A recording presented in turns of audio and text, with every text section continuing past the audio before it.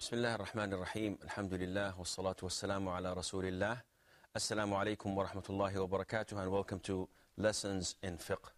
The chapter we're studying is the chapter that deals with ghusl, the obligatory or the total bath. And the hadith we have before our hands is hadith number 100.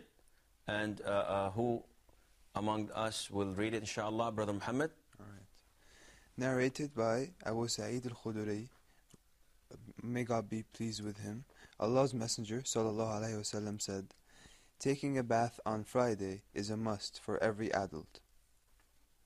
Okay, I think that the following hadith is also connected to it, so I think it's relevant that we also read it. Brother Muhammad? Narrated by Samura, may Allah be pleased with him, Allah's Messenger sallallahu alaihi wasallam said, whoever performs ablution on the day of Jum'ah has done a good thing, and whoever takes a bath, taking a bath is better for him. Now, these hadiths seem to conflict with each other, because the first hadith tells us that it is a must, it's mandatory to take a bath on the day of Jum'ah. And the other hadith tells us that if you take a bath, it's good, and if you perform ablution, it's also good. So it's better to take a bath, but ablution does the job. So what is the verdict on Friday's obligatory bath? Is it a must or not? If you look at the first hadith, you will see that the Prophet says it is a must on every adult.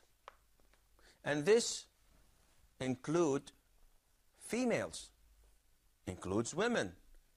But the consensus of scholars that women are exempted from this hadith. They're not included.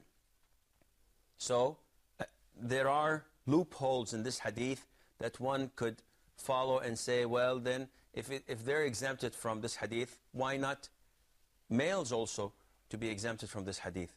Why make it a must in the first place? And if you read the hadith, the original hadith, it has a prolonged version, a longer version that says, the Prophet ﷺ said that taking a total bath on the day of Friday is a must on every male adult, and the siwak, and putting perfumes.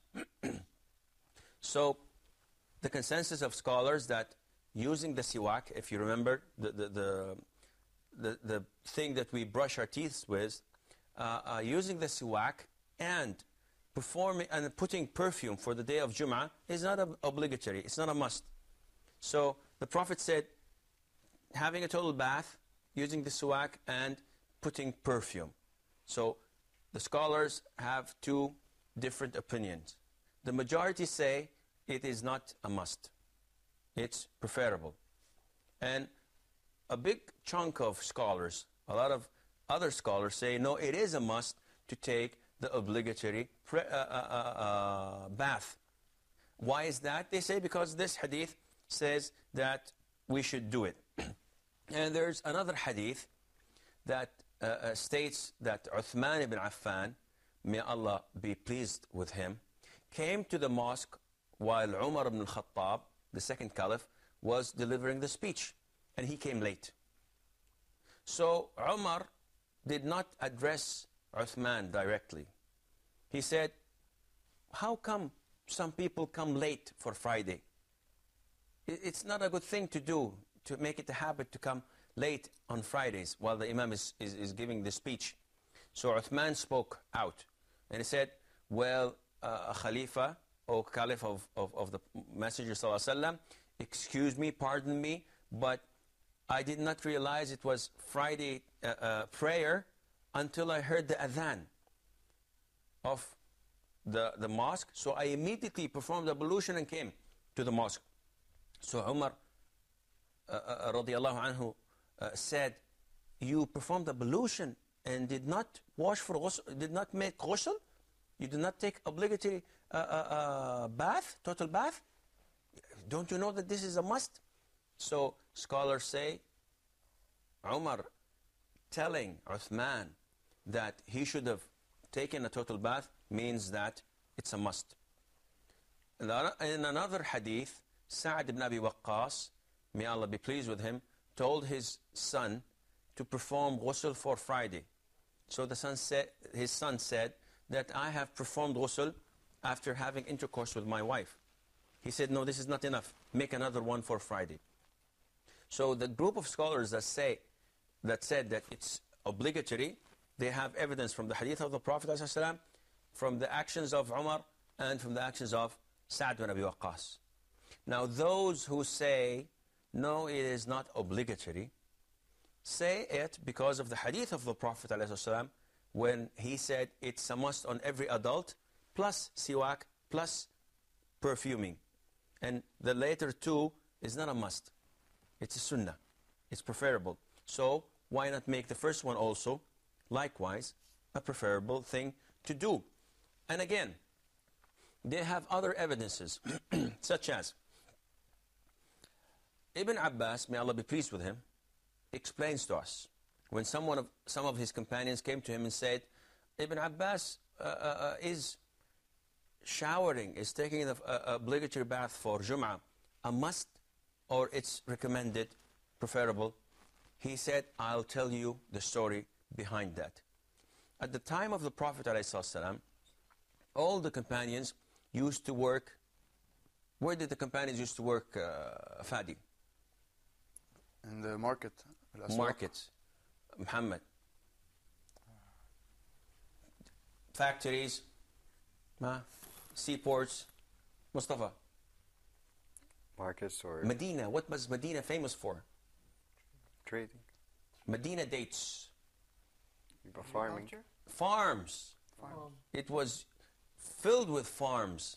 So most of the companions used to work in farming. So Ibn Abbas explains, they used to work in farming from early in the morning, and they used to have only one garment. They didn't have, a wardrobe full of suits and Armanis and Versace's or whatever. They had only one garment that protected them and that, covered their bodies. So usually it was made of wool. And wool is very tough and it's very hot. Therefore, whenever they came to the mosque for Friday prayer, and they all sat down, they started to smell. And they, of course, you don't feel comfortable when everybody else is smelling, including yourself. You feel agitated. So they felt very bad about it. So the Prophet, Ibn Abbas says, the Prophet came to them and said that it is a must on every adult to wash himself once a week. And this was the origin of washing or taking the total bath for Jum'ah. So from this, Ibn Abbas tells us that this means that if you are clean and you do not smell, then you don't have to take a bath. It's okay that you do not bathe for Jumu'ah, for Friday. And the other hadith of Samurah, the Prophet tells us, whoever bathes, this is great. But whoever performs ablution, this is acceptable. If you perform ablution for Jum'ah, this is acceptable. But it's greater that you take a total or obligatory bath. Now, a thing that I would like to point out is, unfortunately, there are some Muslims that smell. And this is unacceptable. You should always maintain to have a good smell in your body. Some of the brothers have odor. And some of the brothers, once you smell them, you say, oh dear, this is too much. And they should do something about it. And Islam tells us you have to wash. You have to shower.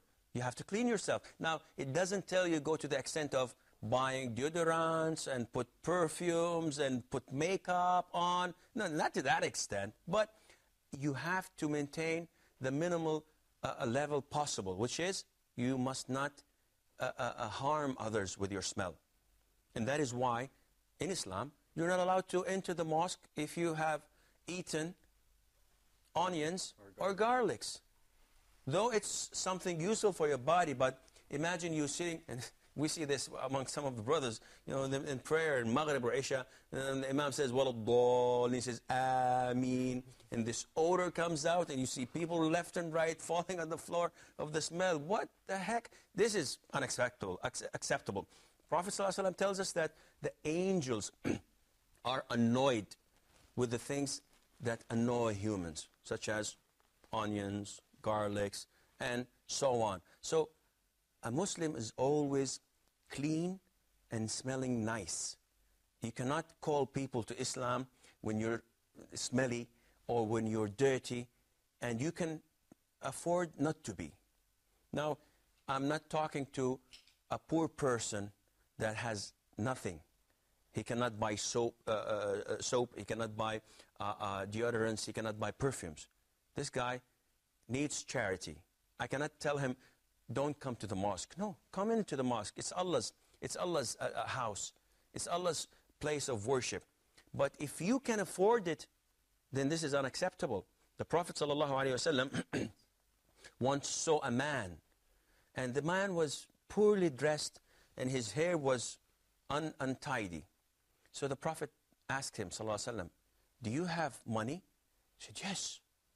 He said, what kind of money? He said, all kinds, Prophet. I have camels, I have cows, I have sheep. So the Prophet said, Subhanallah, Allah Azza wa Jal, if He blesses someone and gives him wealth, he would like to see it apparent on his appearance.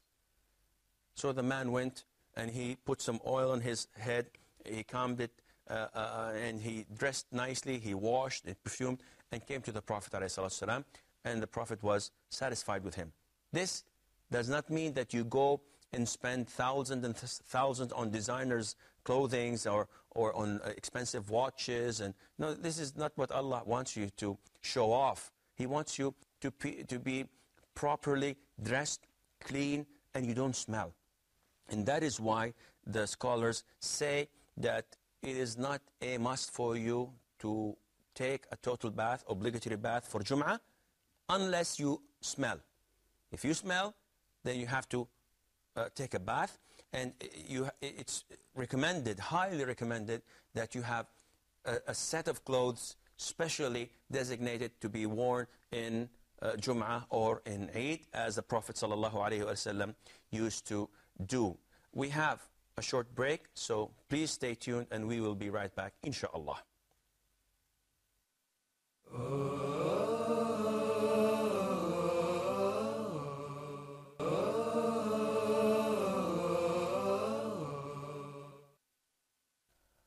Assalamu alaikum wa rahmatullahi wa barakatuh, and welcome back. Just before the break, we were talking about ghusl al-Jumu'ah, and if it's obligatory or recommended. And the question to you, Mustafa, is, what was the verdict, the final verdict? That it is recommended or preferred that we do. That is correct. The authentic and correct, most correct verdict is that it is recommended. And this is the choice of Ibn Taymiyyah, may Allah have mercy on his soul. He said that it's recommended unless a person smells. And if he has an odor, then it's a must that he performs obligatory ghusl, obligatory bath. The following hadith is read by Noor. Okay. Bismillah ar-Rahman ar-Rahim. Narrated by Ali, may Allah be pleased with him. The Prophet ﷺ used to teach us the Quran except when he was in a state of sexual impurity. Okay, the hadith was narrated by Ali. The Prophet ﷺ used to teach us the Quran except when he was in the state of sexual impurity, unless he was junub. And we discussed this issue before, so I don't think we have to go through it again, but just as a reminder. Now, there's a difference between touching the Holy Quran and reciting it. We said that the consensus of scholars, the four schools of thought in Islam, the school of Abu Hanifa, Malik, Al-Shafi'i, and Al-Hanbali school, they all agree that it is forbidden to touch the Holy Quran. There's no difference among them in this issue. And we said that reciting the Quran, there's a difference between a person who has a sexual impurity due to intercourse and a menstruating woman. Now, in the case of sexual impurity, janaba, it is far easier to get rid of this state than it is with a woman in her monthly period. Because this woman may take 7 days, 8 days to get pure. And in the case of a woman that has given birth to a child, she would probably take 20, 30, maybe 40 days until she's pure. So by us coming to her and telling her, you must not recite the Quran, that would be too much, asking too much, because one should always be connected to Allah Azza wa Jal. In the case of this junub, in the case of this person with sexual impurity, he would not last more than 4 or 5 hours, because prayer is coming, so he has to perform ghusl and pray. So if we tell him, stop these 2, 3, or 5 hours without reciting the Quran, that would not be asking too much of him. So the authentic, inshallah, and the correct verdict is that they should not read the Quran, just to be on the safe side. The one that has sexual impurity. Except, if you recall, Fadi? Yeah, if he's going to recite it before he goes to bed. Okay, and we justified this by saying that the supplication that one says before going to bed is not considered to be reciting the Quran. Though he is reciting Ayat al-Kursi, Qul huwa Allah ahad, the last 3 chapters of the Quran, but he's doing this because he is doing it as a form of supplication before going to sleep. So this is agreed upon, and it's okay for a person to do that. Now, the hadith of Ali tells us that the Prophet used to teach us the Quran. The only thing that would prevent him from teaching us the Quran is being on the state of sexual impurity. And this is acceptable, and we said that one should avoid this. I think that this is all that we have regarding this hadith. We spoke earlier about not misusing the Quran by hanging it in our necks, or putting it under a pillow, or putting it in our cars as a protector. And this is not acceptable or permitted in the Quran, in Islam, because this is insulting the Quran. Quran has been revealed to the Prophet ﷺ, has been given to us so that we can read it and do and apply what's in it, the instructions that are embedded in it. Not to hang it on walls, or to hang it in a necklace, or to put it in a car, or in a flight kit, or whatever. Fadi, you had something to ask? Yeah, I have a question. So if someone recites the Quran in a state of when he's impure during daytime and not at night, has he committed a sin if he does so, or not? It's a rule of thumb. Always put it in your mind. Whenever we say that this is forbidden, or not permissible, or haram, this means that whoever does this has committed a sin. Now, sins vary. There are major sins and there are minor sins, but still there are sins. And whenever we say it's obligatory, mandatory, wajib, fard, you have to, you must, then this means that if you do not do it, then you have committed a sin. Now, preferable things, we say it's preferred that you do this. It's recommended that you do this. If you do them, you're rewarded. But if you don't, you're not punished for that. This would not be considered a sin, because it's preferable. It's not obligatory. And on the other hand, the not recommended things, al-makruh, if you do them, there isn't a sin on you. But if you abandon doing them, if you do not do them, Allah will reward you for that. And then there's the last and final thing, which is in between, which is mubah. What is mubah is? Permissible. So everything in this life has 5 names, or is divided into 5 categories. It's either obligatory on one side, or forbidden, muharram, or it's either recommended and preferable, or not recommended or not preferable. And the 5th one, which is permissible. Whether you do it or not, it's up to you. Must I drink this glass of water? One says it's recommendable. No, it's not. One says no, it's not recommendable. No, it's not again. So what is it? It's permissible. If I drink it, it's okay. If I don't, it's okay. When does it become obligatory for me to drink this glass of water? If I am going to die out of thirst and I don't want to drink this water, I'm going to die. It's obligatory for me to drink it. When it's forbidden for me to drink it, if I am fasting, or if there is najasa, if there's filth, then it's haram. I know it. It's haram for me to drink it. Or if it's poisonous. So you always have to label everything, whether it has these 5 categories: forbidden, obligatory, preferred, not preferred, and permissible.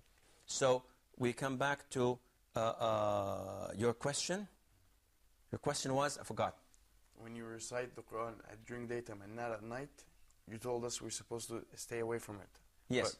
But if we do, it's not a sin. Right? Yes, because during the daytime or nighttime, it is forbidden for you to recite the Quran when you are on the state of sexual impurity, unless it is part of supplication. So whether the timing doesn't matter. It has no significance, whether it's day or night. The state you're in is what matters here. Again, I think we should go on to the following hadith, hadith number 103. Narrated by Abu Sa'id al-Khudri, may Allah be pleased with him, Allah's Messenger sallallahu alayhi wasallam said, if one of you has sexual intercourse with his wife and wishes to repeat, he must perform ablution between them. Al Hakim added, ablution makes one more active for repeating the sexual act. Now, this hadith talks about performing ablution between intercourses.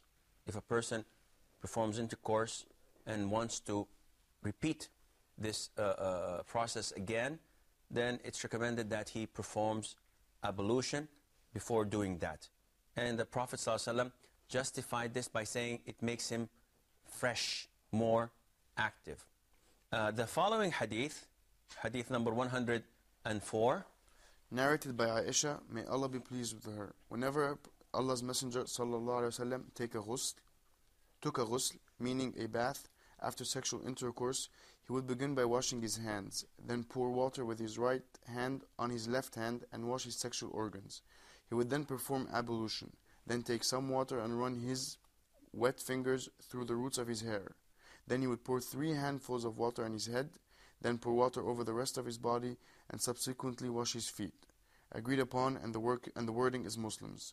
Al-Bukhari and Muslim reported from Maymuna, may Allah be pleased with her, Allah's Messenger ﷺ poured water over his private parts and washed them with his left hand. He then struck his hand against the earth. In another narration, he rubbed his left hand with the surface soil. And in the end of this narration, then I brought him a towel, but he returned it and began wiping off the water with his hand. Agreed upon. Now, to go through this hadith, I think we need some more time, and we're just about to finish this program. Therefore, I'll delay it to next time we meet, inshallah, and I'll conclude this program by elaborating a little bit on ablution after sexual intercourse. Now, Aisha tells us that the Prophet ﷺ has advised those who want to repeat the process of going back to intercourse again, to wash, to perform ablution. Is it a must? No, it's not a must. But ablution itself reduces the heat and tension in a person, and it refreshes him again. And we are ordered to perform ablution in various of places, such as before going to bed. It is a sunnah that a Muslim performs ablution before going to bed. And why is that? Because the minute he does this, Allah Azza wa Jal would have an angel protecting him and praying for this man. So whenever he wakes up in the middle of the night, whenever he wakes up because of his sleep on the state of tahara, and he performs ablution, the minute he wakes up and makes dhikr and asks Allah for anything, Allah will grant him this thing. So the catch is that we all should perform ablution before going to bed. So if we die on a state of tahara, of purity. And if we wake up, we call Allah Azza wa Jal, oh Allah, grant us a good wife, grant us wealth, grant us health. Then Allah will answer our call. I'm afraid that this is all the time we have for today's program. And until we meet next time, fi amanillah, wassalamu alaikum wa rahmatullahi wa barakatuh.